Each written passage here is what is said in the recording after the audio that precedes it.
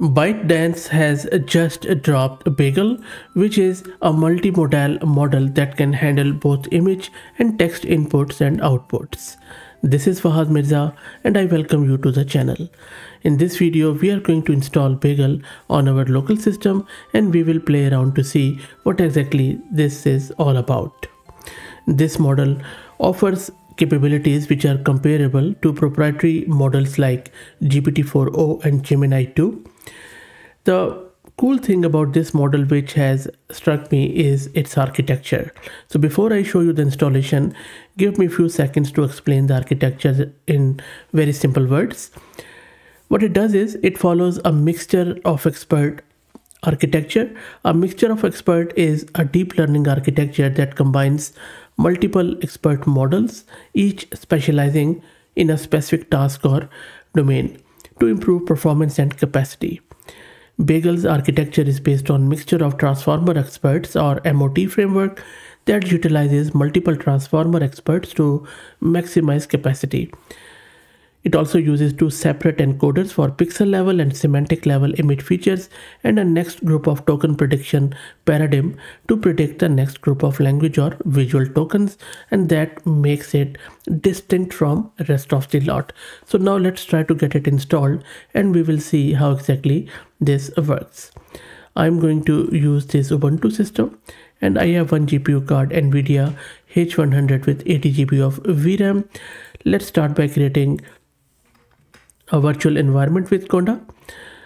If you're looking to rent a GPU on very affordable price, you can find the link to Mass Compute in video's description, and you can rent this H100 or any other GPU on very cheap price. I will also give you a 50% discount coupon which you can find in video's description. Okay, so after the environment, let's git clone the repo of Bagel and I will drop the link to it in video's description. Once that's done, let's install all the prerequisites from the root of the repo. And that is going to take a few minutes. While that happens, let me also introduce you to the sponsors of the video, who are Matrix. Matrix lets you create a realistic world simulator where you can run repeated simulations as A/B tests for your marketing captions. That allows marketers to test different angles and strategies, and you can find the link to their website in video's description too. And now we need to download the model. For that, let's log into Hugging Face, and you would need your free read token from huggingface.co, which you can grab from your profile. So I already have the read token, so I'm just going to put it here and then log into the Hugging Face. Next up, let's download the model. I'm just going to launch my Python interpreter, and from there I'm just going to paste this code to download the model. So this is a code. If you look at it, all I'm doing, I'm importing the Hugging Face Hub snapshot download, then I'm giving it a directory where I want the model to be saved. This is a repo ID from Hugging Face, and then I'm specifying the cache directory where exactly the model's checkpoints will be, and then this is a function to download the actual model. And as soon as you run it, it is just start going to download all the checkpoints.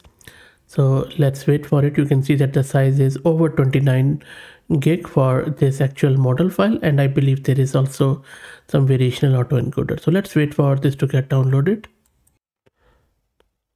And the model is now downloaded. Let's exit from here and then let me clear the screen.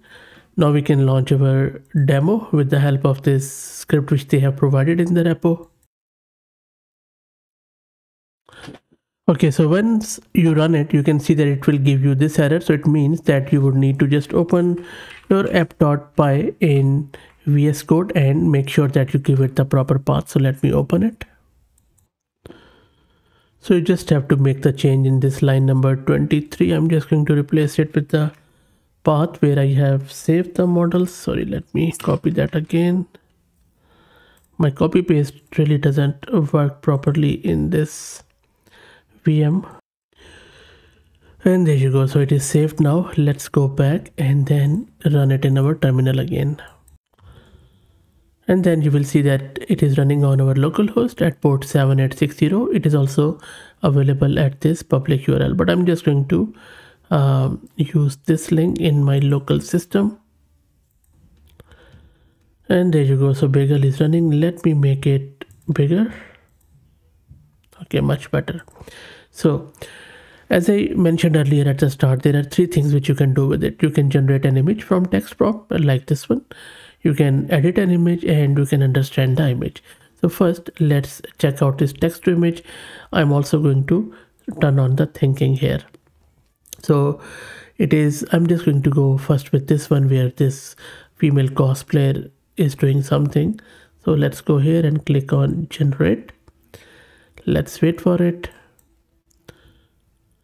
And this is a VRAM consumption. So over 30 gig of VRAM is needed as it runs. So let's wait. Let's close this terminal. I would really love to see the thinking process, which I can't really anyway.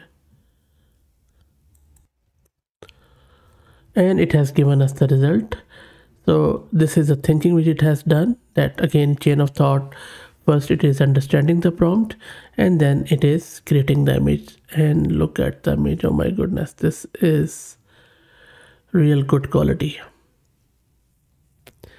It is very, very good quality.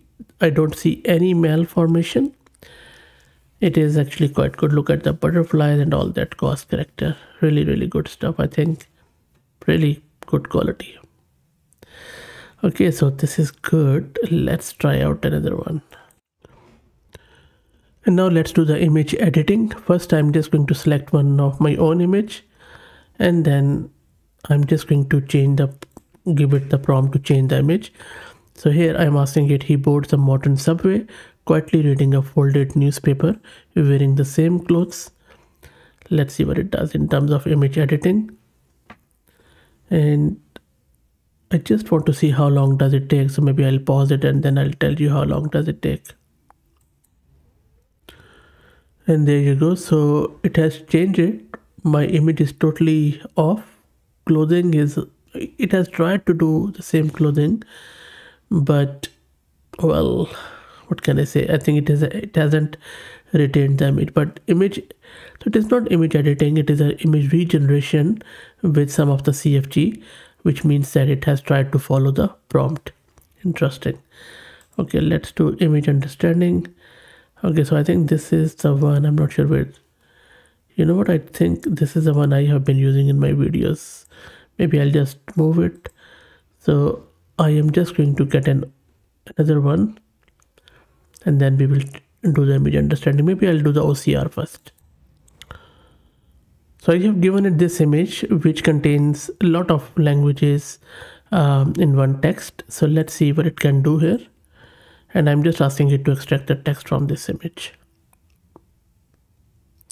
So far, text to image generation was good, image editing not so. Let's check out the OCR. So look, I think OCR is pretty good.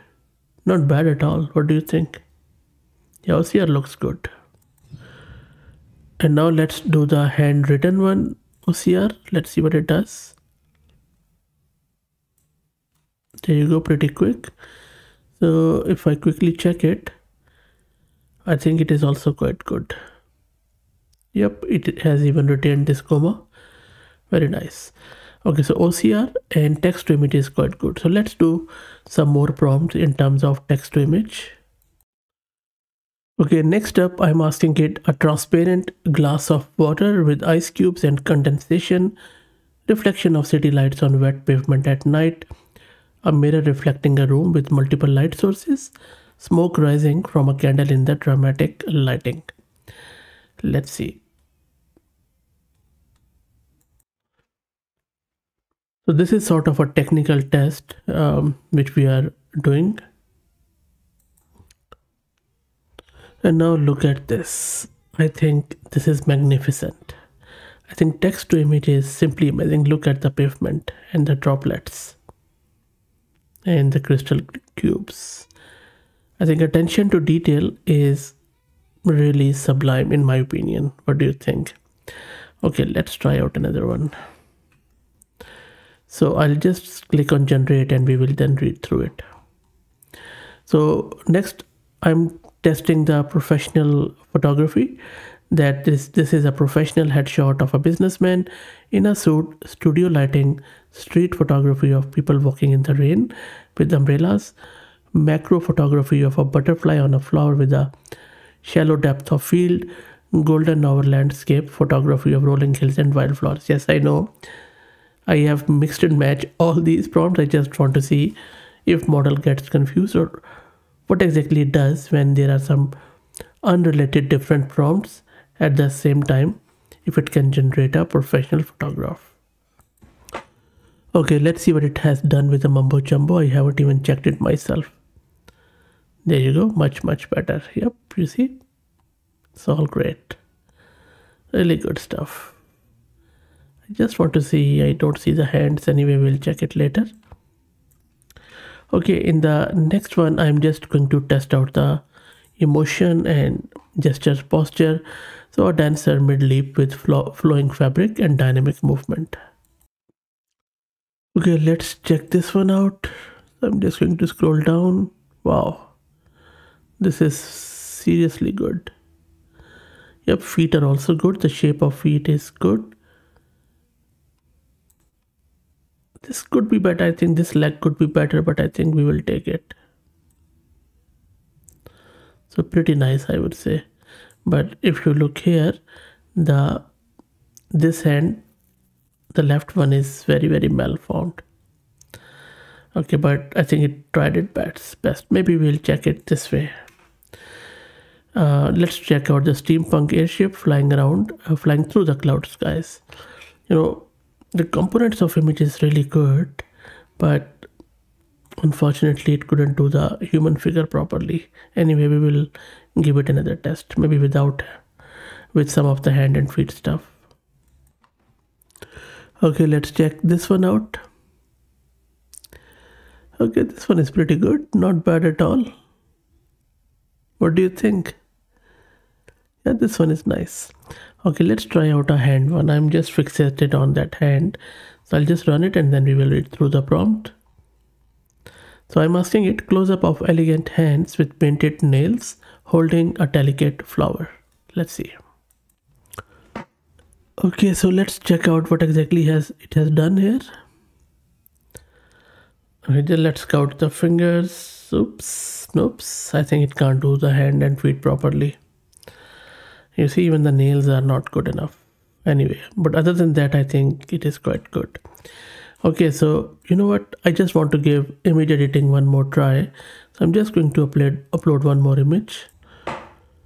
So I have uploaded this image, and these all images are AI generated, by the way. So I'm asking it, remove the candles from the image. Let's see if it can do that at least. Let's wait for it. And there you go. This time it has done wonderfully well. You see, both of these candles are gone now. Pretty nice, very good. Okay, so maybe if I will ask it, remove maybe say replace left woman with maybe I'll say fish. Why not? Okay, let's see what it does here. Yep, there you go. Pretty good actually, not bad. So you know what, I think model has its limitation, but it's not that bad. I think it is quite good. Okay, let's do a very final one.